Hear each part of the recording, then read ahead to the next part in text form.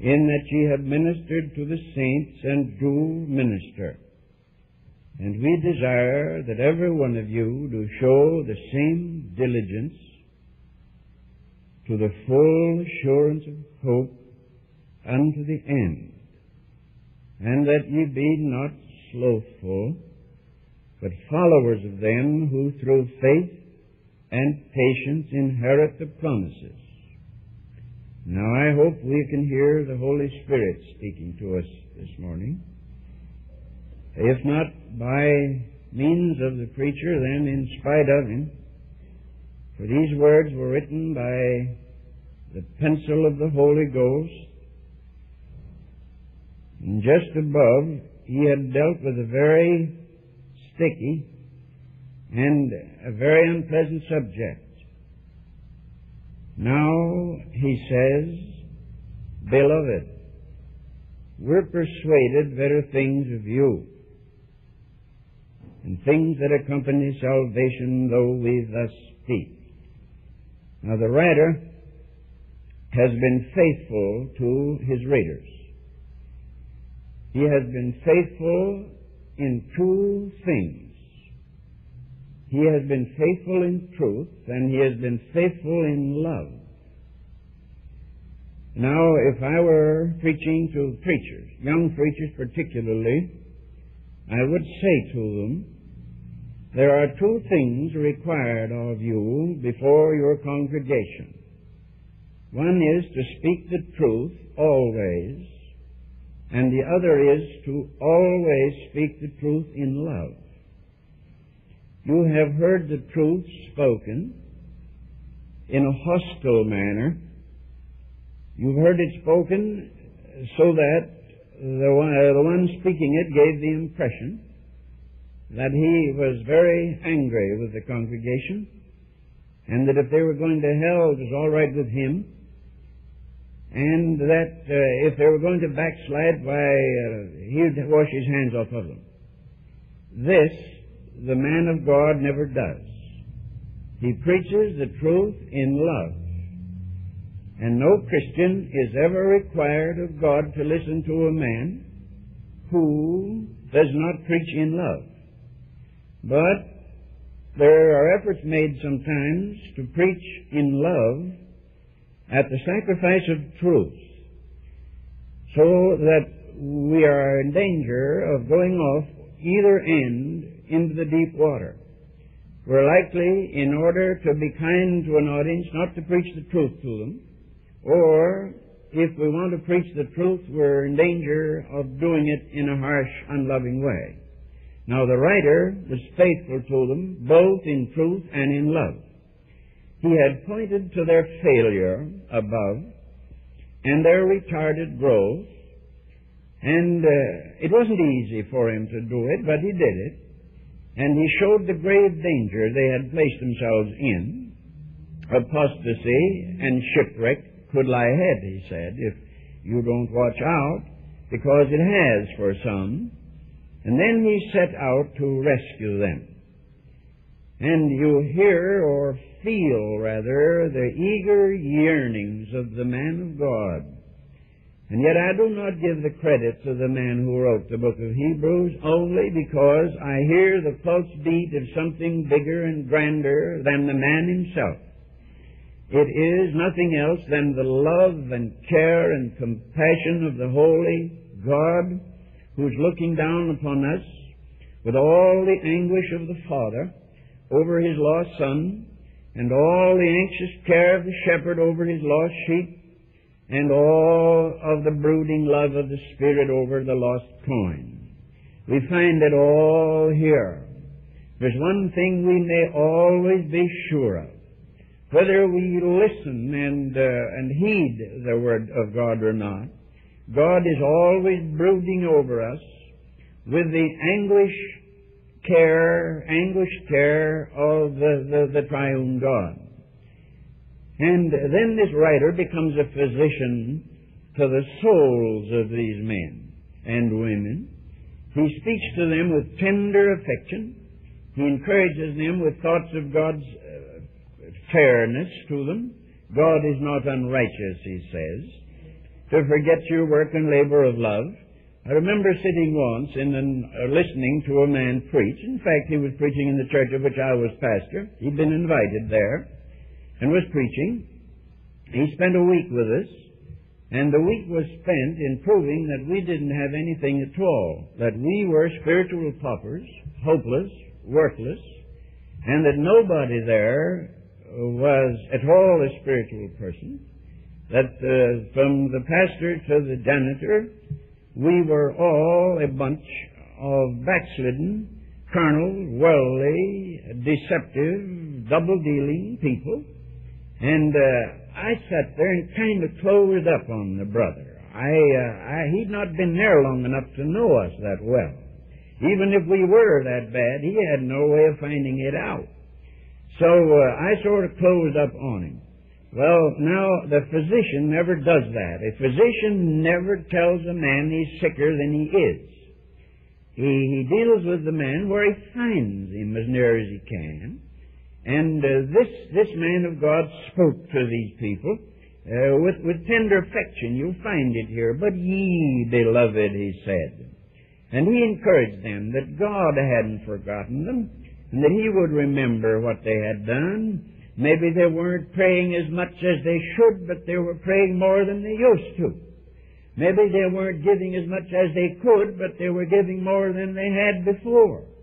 Maybe they weren't all they should have been, but they weren't what they had been before they were converted. Maybe even they'd slipped back a little in their way, but they still weren't way back yonder in Adam's graveyard. God had brought them out and made something out of them. And this is what the man who wrote this says to them. He's their physician. Have you noticed that beautiful word found among our Anglican friends, the word curate? I don't know how they use it nor what it means now, but I do know the origin of the word. The origin of the word is a curer, somebody that goes about and cures people. A man, he's a curer of souls. He's a physician of souls. Through the gospel he preaches, through prayer and through love, he cures people. He's called a curate. He cares for them as a physician cares. And so that's the word curate. Now, I don't want you to call me a curate. And I don't give full approval to everything I have heard about curates. But that's a good word to start with anyway. This is the work of God. Always remember it, my friend. If the Lord smites you, he smites you that he may cure you. If the Lord rebukes you, he does it that he may teach you. If he disciplines you, he does it in order that you may be holy, and that you may be made partakers of his holiness. And he says now in the text, we desire that every one of you, we desire, verse 11, we desire that every one of you do show yourself, show the same diligence to the full assurance of hope unto the end. Now, in every religious company, there are likely to be three kinds of people. He said he wanted every one of them to be in the first class. But in all the companies wherever I have been, I find there are three classes. There are a few who find the excellent riches of the heavenly gift. They do find it by the Word of God and prayer and by surrender and faith. They do find the excellent riches of the heavenly gifts. And then there's a larger number satisfied with the crumbs. Moody tells about a man who had a dog, and he fed the dog crumbs and scraps, just nothing but crumbs and scraps. And the dog would sit patiently, sad-eyed, over there on the floor, and when the meal was over, they would pile the scraps up, and he'd go out in the kitchen and have his meal. He waited. And one day they had company, and this man who was there, they were talking about the dog eating scraps, and they suggested that as a trial they would offer him a steak. So among the others they prepared a plate, and there was a nice, well-done, sizzling steak on it. And the visitor said, I'll bet you the dog won't eat it. Oh, he said, he surely will. He'll eat it all right. He said he'll be so glad to get it after these scraps. So they set the plate down containing the sizzling steak, and the dog looked at it and then looked up questioningly into the eyes of the master, and then turned around and sat down a little way off. He had lived on the scraps until he couldn't even believe there was such a thing as a steak. Now, I believe that this is possible, that we can be satisfied with crumbs. God will feed us according as we're able to take it. And if we have been used to scraps, and we've lived on scraps, and we've developed an appetite for scraps, you know, if you don't eat much, your stomach shrinks so that you don't feel as hungry as you would if you ate much. The stomach stretches, and that's what gives the pangs of hunger. And when it collapses, that's what gives the pangs of hunger. But if after a long while of living on little bits, the stomach shrinks, and we don't have that feeling of hunger. Now, I'm not a master on this, but I have read Reader's Digest, you know, and they tell us about those things, and we read Reader's Digest, we get all we ought to know about such things. But anyhow, that's the second class. The people, they are the Lord's people, all right, but they always are second-class Christians. They just won't, they just are not, they haven't found and aren't particularly looking for the excellent riches of the heavenly gifts. But there's a third class, and still larger number, I'm afraid, in many churches. They have only vague intimations of divine truth, shadows instead of realities, groundless hopes instead of guaranteed possessions. And now the apostle desires here that every one of them should come into the first class. He's not satisfied that we should classify ourselves as very good Christians and not so good Christians and poor Christians. He wants us every one, he said. Now, suppose that in this church, 1 out of 100 only should fail. Only 1 out of 100. The 99 should make it through into the excellencies, the riches of Christ. But 1 out of 100, that would be a most marvelous thing, and it would be a statistical triumph to find 99% of the membership of the church were blessed, Spirit-filled Christians. Only 1 out of 100 was failing. But that would be a statistical triumph, but for the one who failed, it would be a personal tragedy. It's possible, you know, to have an airplane crash and only 1 person be killed. And if there's 70 on board, the newspapers happily report only 1 was killed. But if that one was your husband, it would not be a statistical triumph to you, it would be a personal tragedy. If a boat sank and there were 12 people on it and all escaped safely to shore but 1, that would be a statistical triumph. But if that 1 was your teenage boy on a fishing trip, they'd had to drag the lake to find him after several days. They pulled him out with drags. That would be a personal tragedy. So, it's entirely possible for us to have a high number, have a high percentage of spiritual people in a church. But if there's even 1 that isn't, that is a personal tragedy for that 1. And if you should be that 1, I say you would be visited with a tragedy greater than was ever conceived by the minds of a Shakespeare or an Aeschylus. Now he tells us that we are to seek these treasures, and we desire that every one of you do show the same diligence to the full assurance of hope unto the end, that ye be not slothful, but followers of them that through faith and patience inherit the promises. No sloth, but diligence, and followers of the best Christians, the best people. Now, I think of the treasure hunters. There's hardly a year goes by. I suppose there's never a year goes by, but the newspapers and the radio come out with the story of some new treasure that is being hunted. Some vessel that's been reported to have sunk off a certain shore, And they go out and with radar and other electronic equipment try to locate it, and then with deep sea divers they go down hoping to discover something. Explorers have left their homes and have suffered and labored and even died in order to find treasures. And adventurers have dived to the floor of the ocean, and prospectors have searched for a lifetime. You go down into the southwest of the United States and you'll find old desert rats, they call them, old desert rats. They've lived in the desert and have panned for gold for a lifetime. It's in their blood, they say, and they can't escape it. They're after gold.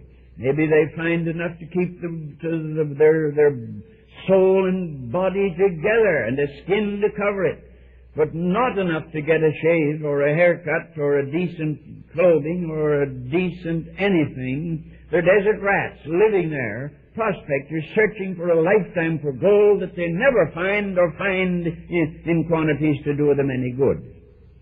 And the few that do find these treasures, these adventurers and explorers, they that do find a treasure, what kind of treasure do they find? Well, there's the Spanish doubloon that we read about in the books, stained with human blood. Or their pearls and diamonds, once worn in scornful pride by some beauty who's long been dead and turned to clay. Or there are sacks of gold dust to be wasted in riotous living or hidden away in the depths of the earth. I suppose that if there's any humor in hell, I don't know whether there's any humor in hell or not, but if there should be any humor in hell, I can imagine that there would be roars of demonic laughter to see human beings made in the image of God digging for a lifetime for gold and then melting it into gold bars and hiding it back in the earth from which they spend a lifetime to dig it. It seems to me that for men made in the image of God and made to seek the high heaven above as their home, that this is one of the supreme tragedies of the world. That we dig it out of the ground at great loss and sacrifice and then bury it back in the ground again. Down at Fort Knox, everything they've buried in the ground there, somebody dug out of the ground before. What good is it lying down there? You can't eat it, you can't wear it, you can't inject it into a dying man to bring him back health, you can't pull it over his cold baby at night, you can't live in it. There it is. Sacks of gold, to be wasted or hidden, I say, and riches that could never bring peace, and never bring rest, nor safety, nor life, nor happiness. You no doubt have been reading, as I have, about the governor of New York, one of the richest men in the world. Not all his money can give him peace now. Not all his money can take the pain out of his father's heart. Michael, his son, 23-year-old adventurer, over there seeking treasures, strange treasures, shrunken heads and such treasures for museums.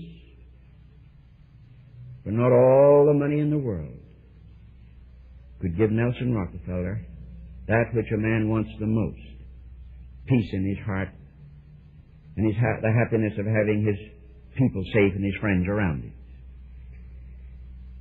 Yet men have forsaken all and searched with great diligence for these things.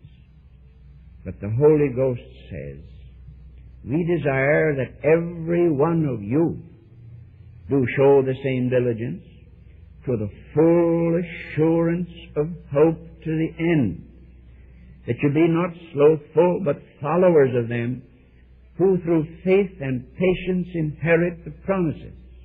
What do we look for? Why, I read here in the book of Ephesians, blessed be the God and Father of our Lord Jesus Christ, who hath blessed us with all spiritual blessings in heavenly places in Christ. And in Paul's prayer, he prays that the God of our Lord Jesus Christ, the Father of glory, may give unto you the spirit of wisdom and revelation in the knowledge of God, the eyes of your understanding being enlightened, ye may know what is the hope of his calling, and what the riches of the glory of His inheritance in the saints, and what is the exceeding greatness of His power to usward who believe, according to the working of His mighty power. These are the things that matter. And though you were as poor as a church mouse, and though you died in a concentration camp or a prison, and though your poor body was dragged out and thrown over a cliff for the buzzards to pick on, you're still richer than any riches could make you, and that's found by explorers or adventurers or prospectors or financial geniuses. What treasure do we look for? Pardon, and inward freedom, and endless life, and a glorious home, and immortality at last. And we even know where it is. We don't have to prospect for it. I never liked the word adventure used in religion. Men sometimes get poetic and they talk about the adventure of religion, the adventure of knowing God. No. An adventure means that I go out not being sure what I'm after, or what I'll find, or whether I'll find it, nor where I'll find it. And that there will be possibilities of great danger to me. Maybe I'll not find anything, and maybe I'll die in the attempt, and maybe the buzzards will pick my bones on the desert, and all that'll be left are the buttons off my clothes and a bit of leather the buzzards couldn't eat that were my shoes. Or maybe I'll get some treasure, but on my way in I'll be overtaken by bandits, and they will kill me and take my treasure and leave my bones there. That's what adventure means. It means going out looking for trouble, joyful, thrilling trouble, with maybe a bit of reward attached. No, let's not think of religion as an adventure. There is no element of uncertainty in following Christ. He is victor, He has won, and the battle is His, and there is no possibility of loss or failure. I know where to go. I don't go out looking with a diving rod as the farmer does for water. I don't go out with a Geiger counter as the man does looking for the metal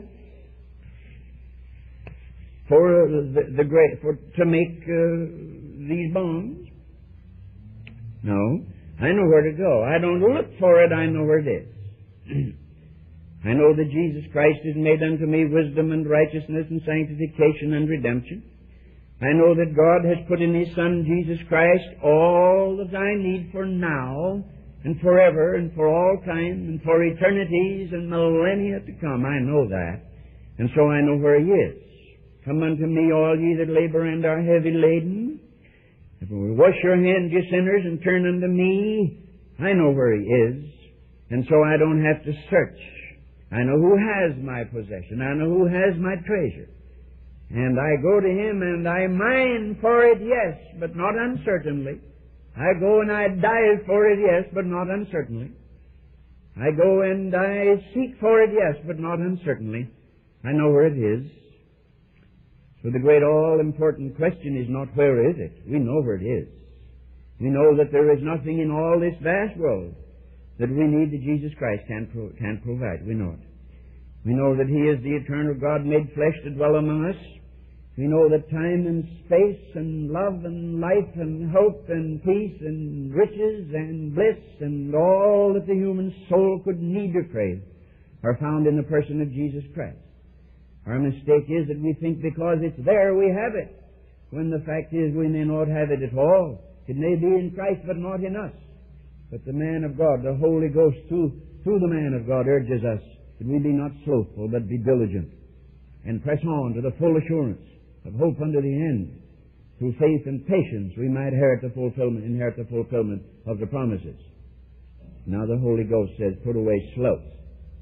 I don't know whether the half-dead animal that spends its lifetime in a state of coma, hanging upside down by its heels, I don't know whether that's named after the word slothful, or whether somebody looked at it and named it sloth because of the word slothful. I don't know which is the horse and which the cart.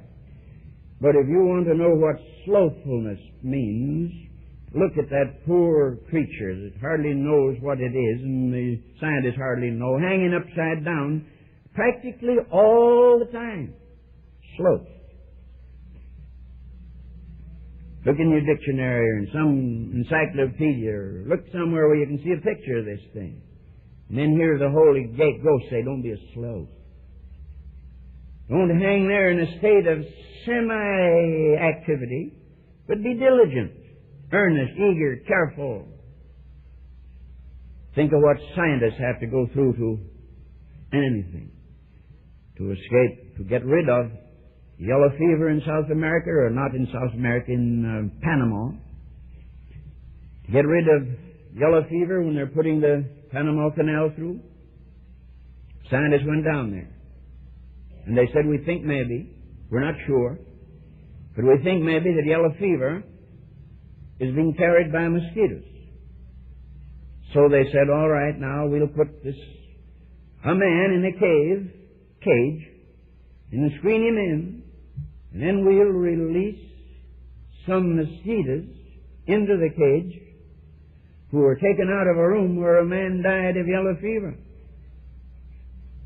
And then we'll see what happens. And one young man, a couple of them, I think, volunteered, young doctors. They said, I'll go in. They went in. And they were sanitary and not exposed previously. But these mosquitoes were allowed to come from the sick room and go into the screened-in enclosure where the two doctors were. And in a few days, both of them came down with yellow fever. And one of them died. But the scientists learned what caused yellow fever. So they went throughout all that area. And they put oil and other things over the water, and they killed the mosquito larvae. And when there were no more mosquitoes, there was no more yellow fever. But somebody died to find that out. And other men got desperately sick. And others exposed their lives. If we would give half as much attention to our Christian lives as scientists do to test tubes, we'd blaze with the love of God. There are students. I have known students. I know a family named Bell, the Bell family in the city of Chicago, Illinois. Bob and Clarence and Fred, and I think one or two others. They come from a home pitifully, tragically poor. But something in here burned like a light. And they're Christian boys too. But those boys wanted education. They would have it. They would have it. And they had no money. Parents had no money. Old, weary, deaf father had to do odd jobs for a living. But those boys started in. And I know that Clarence Bell used to leave one class and without anything to eat, run for 10 minutes to get to the next class and go through days with nothing but perhaps a hot dog, if he could afford that, from early breakfast to late supper, and dress in the most ordinary clothes. Those boys pressed through. Late at night they studied. Early in the morning they studied. They withdrew themselves from ordinary social contacts. They were going to have an education. The result is that Bob is principal of a high school. Clarence, Dr. Clarence, worked with highly classified scientific information for the government during the war, and is now teaching in the University of Ohio. They got their education. But they didn't loaf. They were diligent.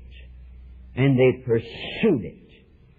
And if you young people listening to me would give even half as much persistent and continued activity to knowing God as the Bell brothers did in getting education, you would be among the leaders of your generation for God.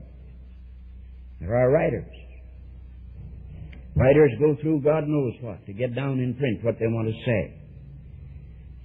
The long vigils, the exhausting corrections, the times when you get up from a typewriter and walk around in circles wondering where the sequence of your sentence ever disappeared to. Writers, if you're going to write anything that anybody will read, you're going to have to give birth to it. And so it is with any profession.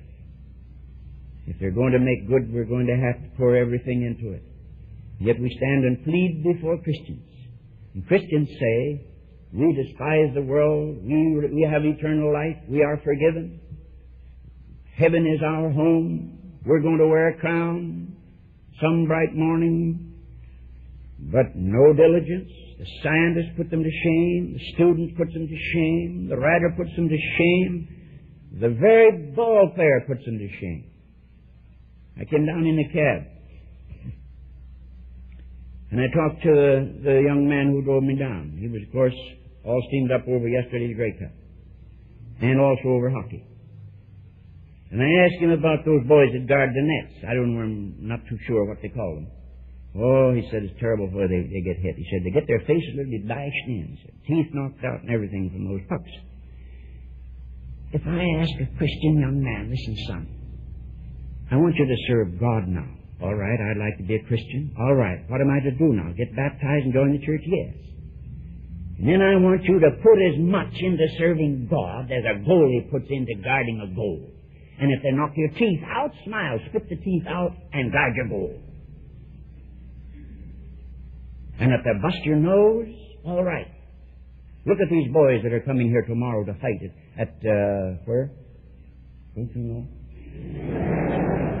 Look at these two boys.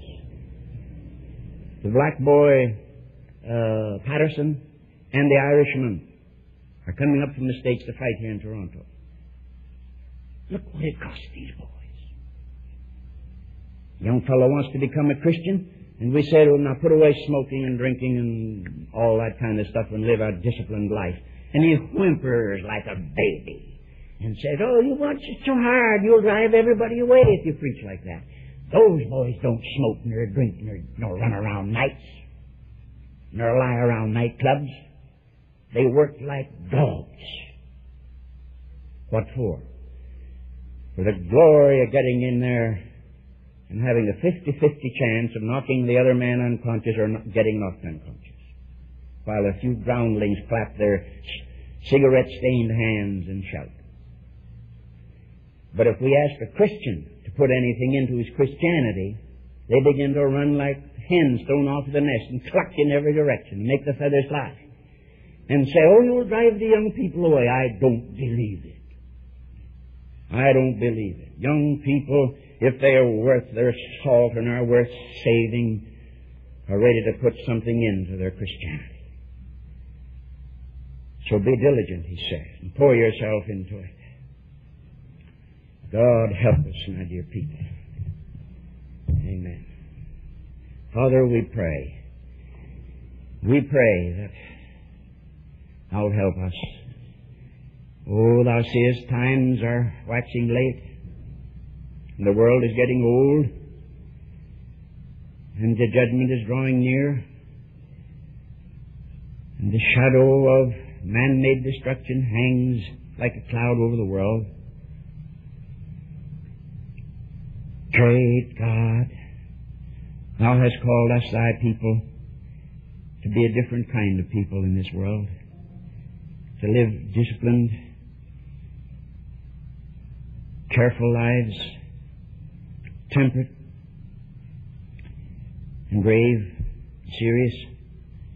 But also we thank Thee, joyous with expectation of a victory that's bound to be ours.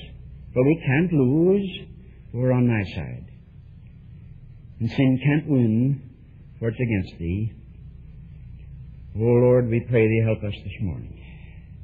We can't ask that we might be worthy to receive of the communion, but we do ask that we might in a worthy manner receive it. Prepare our hearts, O God, to think seriously and reverently and with joy over thy blood and body and righteousness, which are to be to us glorious dress and a heavenly garb in that day. Bring in our minds from considering the world. May we think only about Thee, Christ's name.